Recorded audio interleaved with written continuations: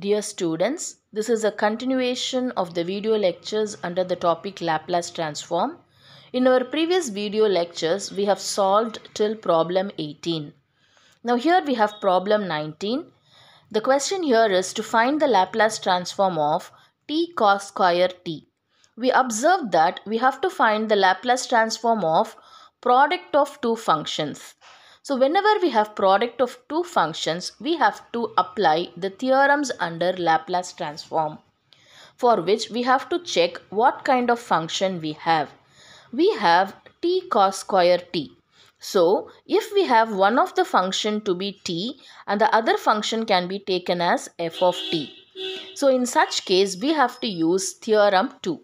So the theorem 2 states that the Laplace transform of t f of t, that is product of two functions in which one of the function is t, will be equal to negative d by ds of Laplace transform of f of t.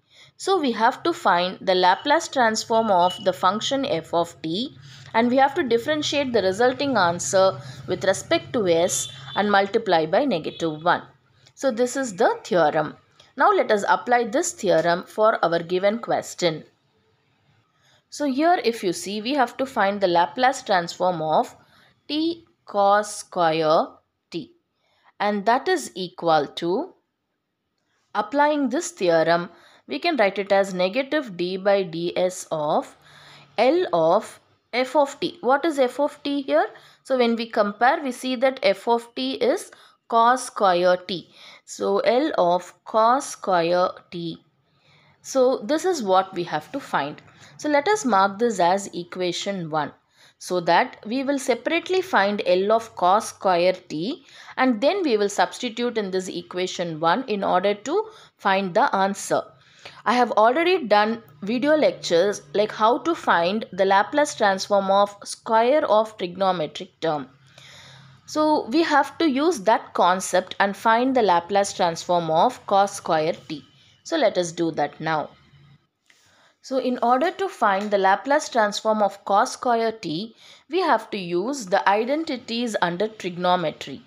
So we know that cos square t is equal to 1 plus cos 2t divided by 2. So this is the trigonometric identity that we will be using in order to find the Laplace transform of cos square t. So therefore, Laplace transform of cos square t can be written as Laplace transform of, substituting this identity, instead of cos square t, we will be having 1 plus cos 2t the whole divided by 2. So now by using the scalar property and linearity property, we can take this 1 by 2 outside and within the bracket we can have the Laplace transform of each of the functions separately. So first we will be having Laplace transform of 1 plus Laplace transform of cos 2t. So what is Laplace transform of 1? By the formulas under Laplace transform, we know that Laplace transform of 1 is equal to 1 by s. So let me write that here. Laplace transform of 1 is equal to 1 by s. So we will be using this formula.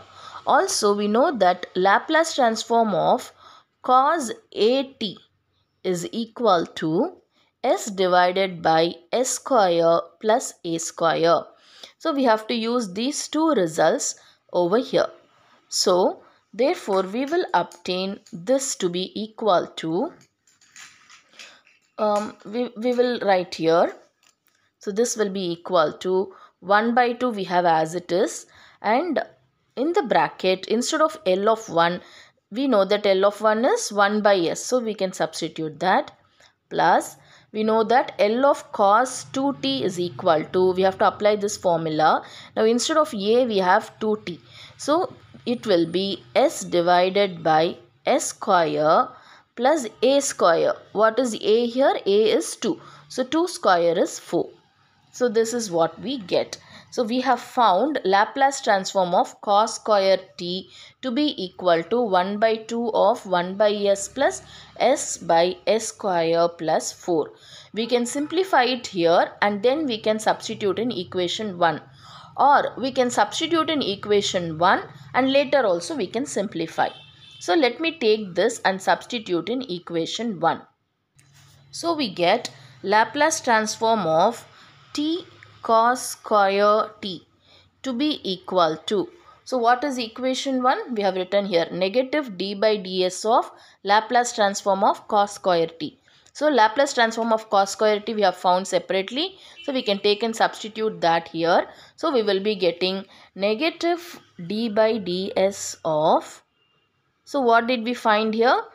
1 by 2 of 1 by s plus s by s square plus 4. Now we can differentiate each of the functions separately.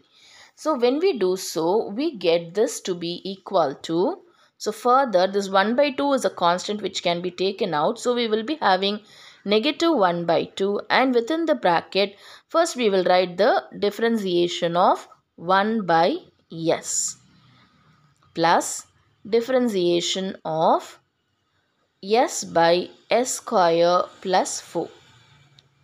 Now we have to differentiate 1 by s first. So this will be equal to negative 1 by 2 of, the differentiation of 1 by s is negative 1 by s square. We will be applying u by v method in order to differentiate this. So when we apply that, we get this to be equal to negative 1 by s square plus, now the differentiation of this, again we have to use the u by v method, where in the denominator it is v square and we multiplied with the differentiation of u, which is z1, because the differentiation of s is 1, minus s multiplied with the differentiation of the denominator, that is b. So it is 2s. So this is what we obtain. If you want to understand this better, please kindly go and check the problems that we have done previously, in which I have very elaborately explained how we differentiate such kind of terms by using u by v method. Kindly follow those video lectures in order to understand this better. So since I am using the same concept here, I am not saying about this in detail. So we will move further. So which will be equal to negative 1 by 2 of minus 1 by s square. Now we will simplify this. So this will be, when you multiply this with 1, it will be s square plus 4, and then minus 2s multiplied with s will give us 2s square. So what we will be having? We will be having 4. So plus 4 s square minus 2s square gives us minus s square divided by s square plus 4 the whole square. So this will be further equal to, when we multiply this negative 1 by negative sign inside, we will be having 1 by 2 out here, and when this negative gets multiplied with this, it becomes 1 by s square, and minus into plus becomes minus. So it will be minus 4, and minus into minus will become plus here.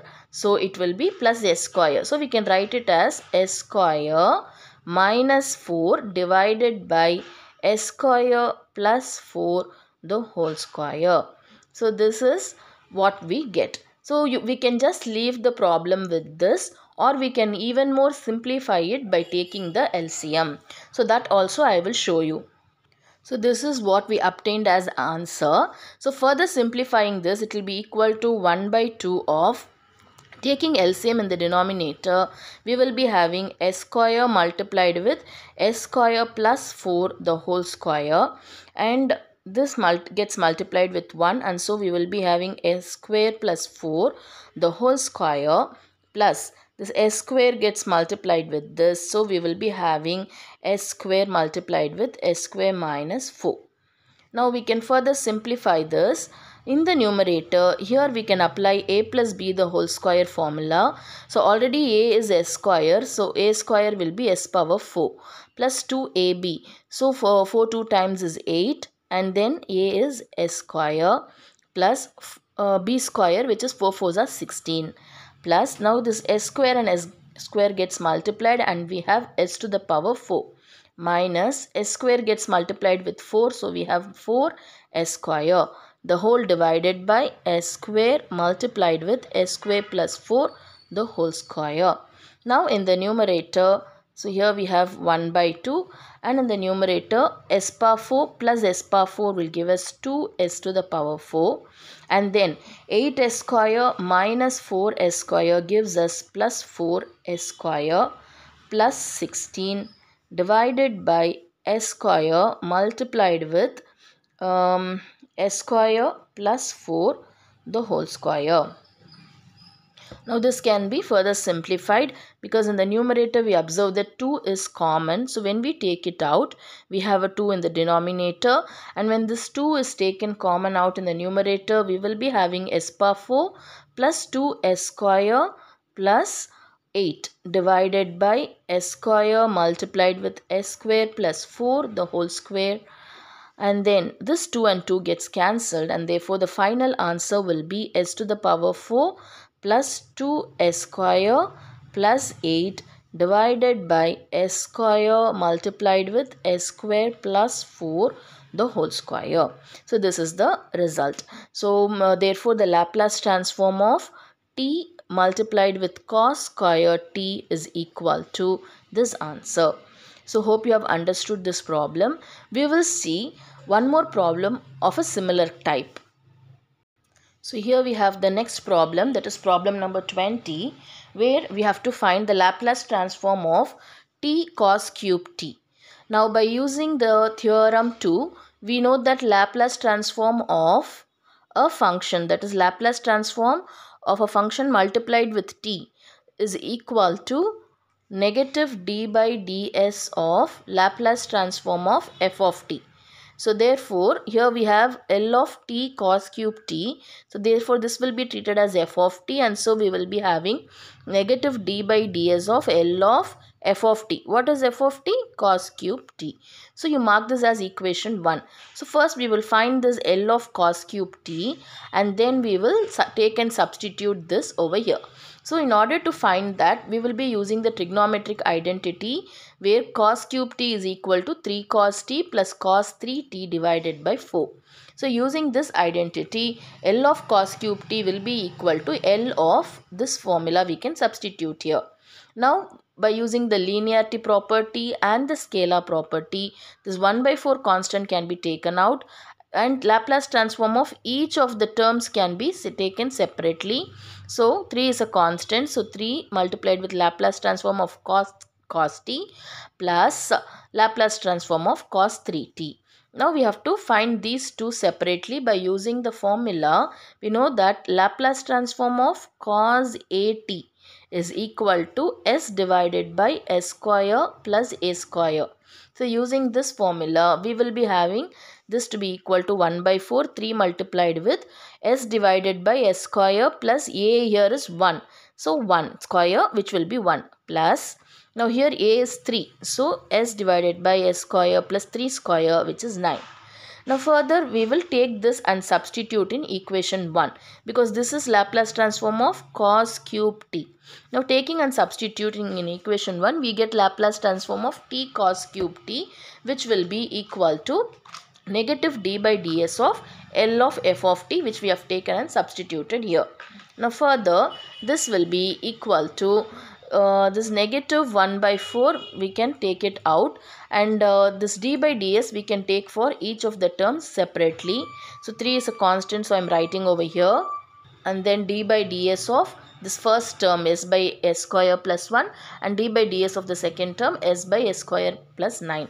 By using u by v method on these two, we arrive at this. So in this, if you observe each terms carefully, you can understand the method how I have solved it, and the explanation for this I have done in my previous video lectures, which you can go through once, and then you can look into this problem also. And so finally the answer will be 1 by 4 multiplied with 3 into s square minus 1 divided by s square plus 1 the whole square plus s square minus 9 divided by s square plus 9 the whole square. So this is the answer. So hope you have understood both the problems that we have discussed in this lecture. More problems on this topic we will be having in our next upcoming video lectures. So kindly follow that to understand this concept more better. Thank you.